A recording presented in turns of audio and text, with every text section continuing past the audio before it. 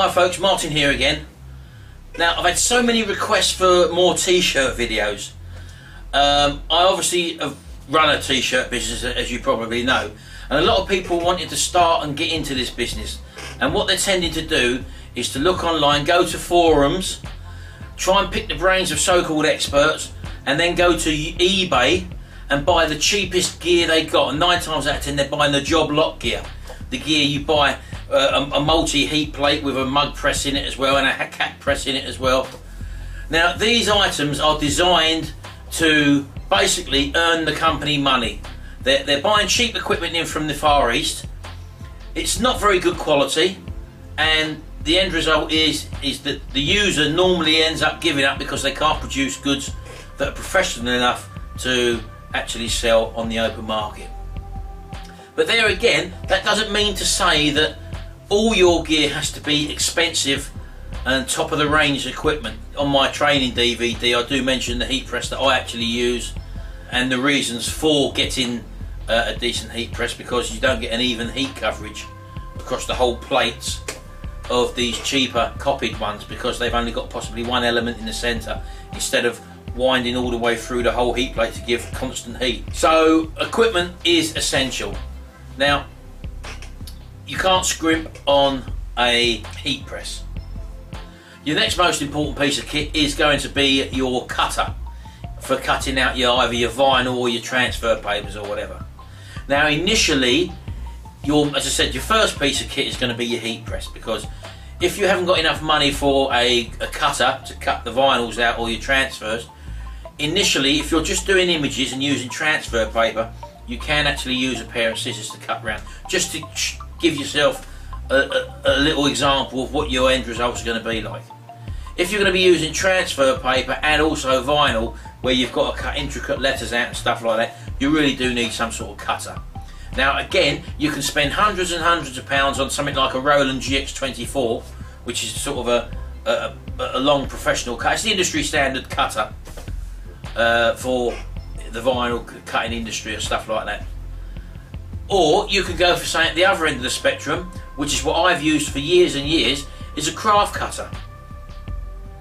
Now I've been using a craft Robo since 2006, when I started actually creating t-shirts. I've had the Roland GX24 cutters, spent sort of £1,000 on them, and to be honest with you, I never really used them, because my predominant market is the transfer paper market, and using the combination of equipment and materials I use, I get A1 class results, and I've been selling them successfully since 2006. And at the time of this video being produced, it's 2013.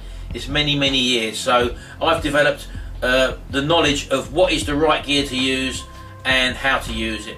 Now, as I said, I've had GX24 cutters. I've had 2 of them in total over the last 6 years, and they just sat basically really unused. I use them a lot for the vinyl stuff, and my craft cutter, which is an A4 craft cutter, deals with just your basic t-shirts.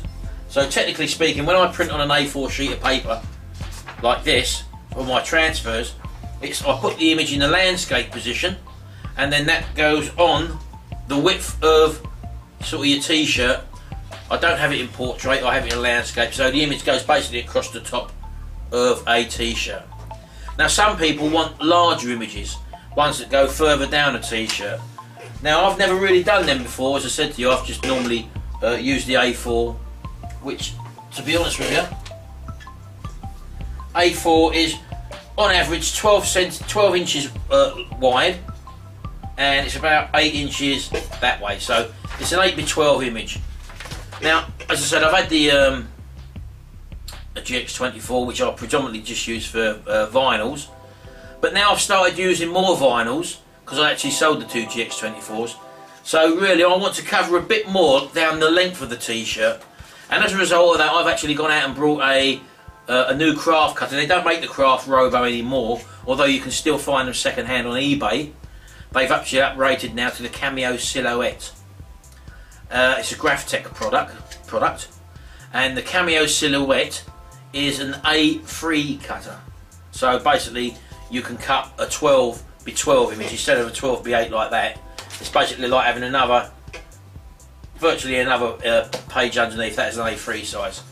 But don't forget, with these craft cutters, even with the Craft Robo, you can buy what they call a long carrier sheet, because you actually have to stick your transfer paper down onto a carrier sheet, and the Craft Robo takes it in and then cuts the image out, and then you peel off the transfer or vinyl and all the image is cut out. But you can buy a longer carrier sheet, so technically speaking, when you put this into the Craft Robo that way, it's 8 inches wide, you can have like a 2 foot long stencil if you're doing vinyl, not with transfer paper, with vinyl.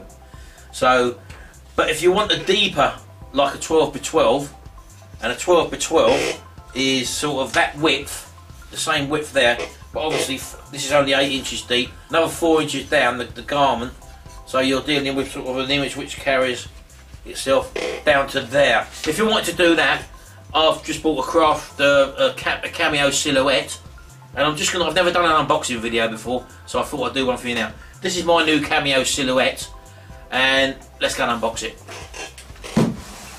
Right, here we are.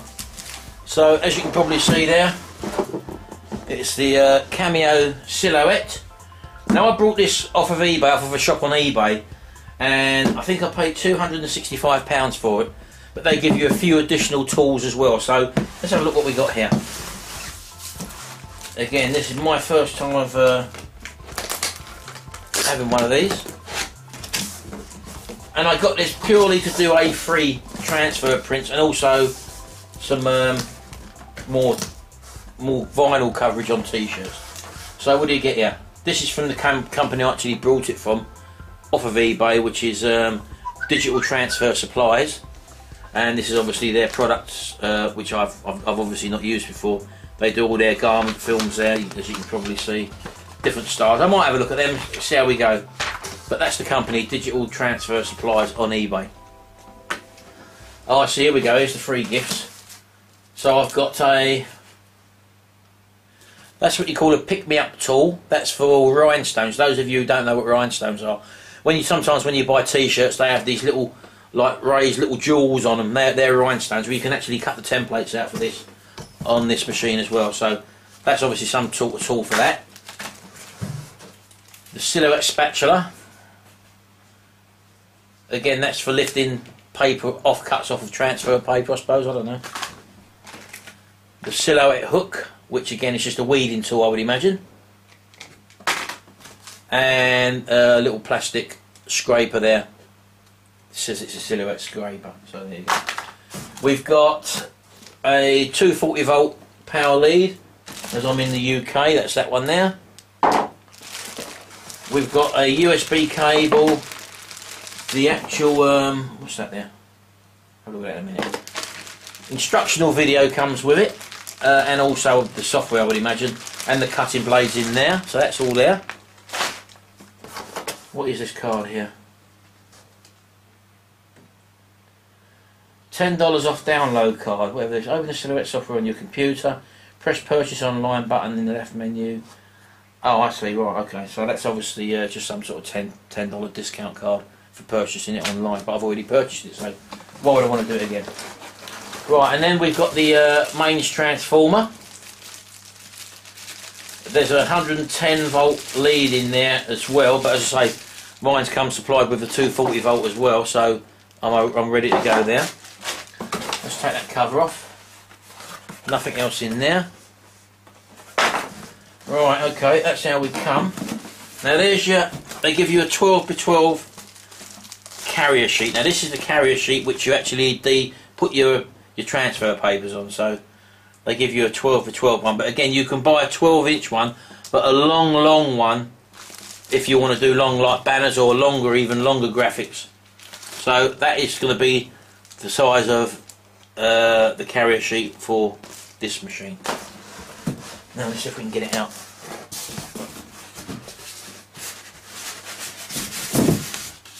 There we are.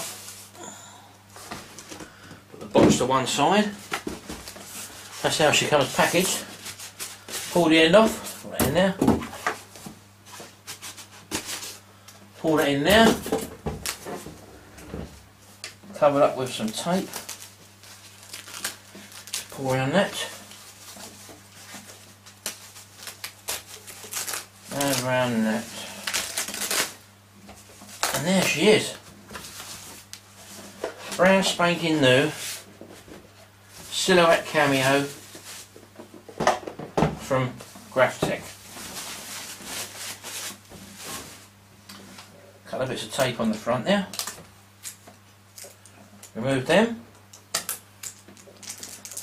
Now, as I said, this is an A3 cutter, as the one I've normally been using for the last 6 years is an A4 cutter. Lid lifts up.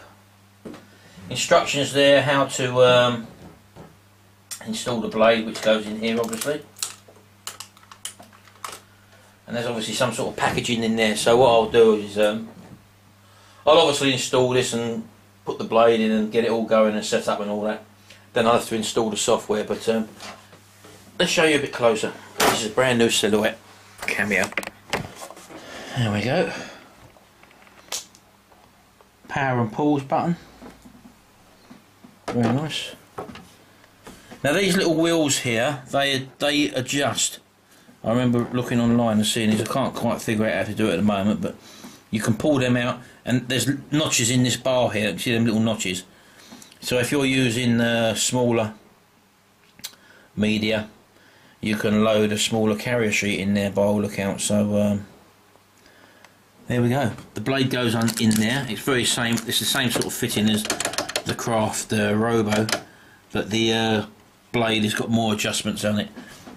I think on the Craft Robo you've got it's coloured. It's red, blue, and yellow. I think, which denotes the thickness of the media you're going to be cutting, and that denotes sections 1, 2, and 3 on the turning dial on the new blade. But it's also got a few more settings as well, up to 5 or maybe even 6. I'm not sure. So it's got a lot more varied cutting range. So there you go. That's as simple as it is. That's the Cameo Silhouette. So don't forget. I mean, as I say, I spent about, as I said, £265 on this, and I got some extras, as you saw, with it as well. So do have a look round. These are handy little tools. Actually, I'll possibly find. I might even have a look at the rhinestone tools. I'm not too sure yet. So. But, you know, I've got the facility now to use bigger. And the beauty of these little tools, as I said to you before, the reason why I sold the GX24 is with the GX24, because of its optical eye which it's got on it, there seems to be a lot of wastage with using the vinyl, because it can only cut down to a certain limit, a level on offcuts. But with this thing, you can just stick any size offcut onto your carrier sheet, down to sort of a couple of inches maybe, and you can instruct the Craft Robo to actually cut just that little image out. So we've got a box of offcuts which we normally keep when I had the Roland GX24, but we saved it and used to use them on our Craft Robo, so we can obviously do little logos, breast pocket logos and stuff like that. So these are, you don't need a big massive 2-foot tool if you're dealing with t-shirts. This is an A3 cutter, and my one over there, which is still in situ, let me just try and zoom in over there, which that one there, that is the Craft Robo. That's the A4 version, the older version. We use that machine every single day, and we have done for, as I said, since 2006. So just because I want to start doing some larger t-shirt designs now, that's why I've actually gone out and brought this cutter here as well. So you haven't got to spend thousands of pounds. Just know what stuff to buy by copying someone who's doing it successfully. I like to think that we're doing it successfully. And those people who actually buy my DVD will obviously know that I go through the whole procedure of setting this business up. As you can see over there, that's where we run the little t-shirt business, or Sharon does. We work from home. I've got different businesses which I run from my computer over there, online and offline, physical real businesses and also online businesses. But there's all the equipment there for a heat press. There's the heat press rather. There's a small limited stock of black and white t-shirts there in different sizes. There's loads of vinyls over there, as you can see, sitting over there. The transfer papers are kept in a drawer over there, above the craft cutter, and the printer which we use for the craft business. That's my own personal PC. And right over the other end, in the other corner there, is a totally separate business again, which is the printing on ceramic mugs with ink sublimation inks, and that is a totally separate business over there. So yeah, make a choice. If you treat it as a hobby, first of all, I get so many people say, oh, I need to get like £1,000 a month to replace my income. Well, if you've got £1,000 sitting in the bank, or £1,500 sitting in the bank, just earning 0.5 interest a year, then you might as well invest in, take it out, invest it in some equipment like this, buy my training DVD, see how easy it is to get set up and start in this business, and treat it like a hobby. You might sell 1 or 2 or 3 a week at the beginning. That's not going to keep you out, keep you from giving up your employment, obviously. But the more people get to hear about you, and the more chances you've got of growing the business organically, rather than you running out trying to find new customers and putting yourself out. Organically, just advertise in the right places where the people go, which is at eBay.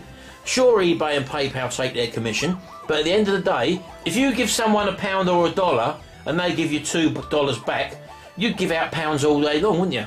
So it's the same thing with this.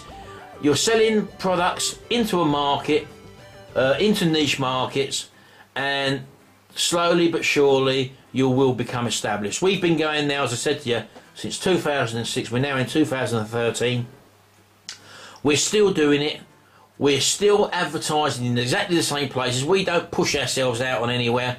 Sure that we've got a Facebook account and we know people locally and stuff like that, but we get a lot of clubs around where we live, for example, whether it be hobbyist clubs or clubs that have an annual meet and they want merchandise for their events or whatever. So you only get in these sort of avenues if you're in the market. So you've got to be in the market first. So it's a nice little home business. It's easy to run. It's easy to learn. So give it a go.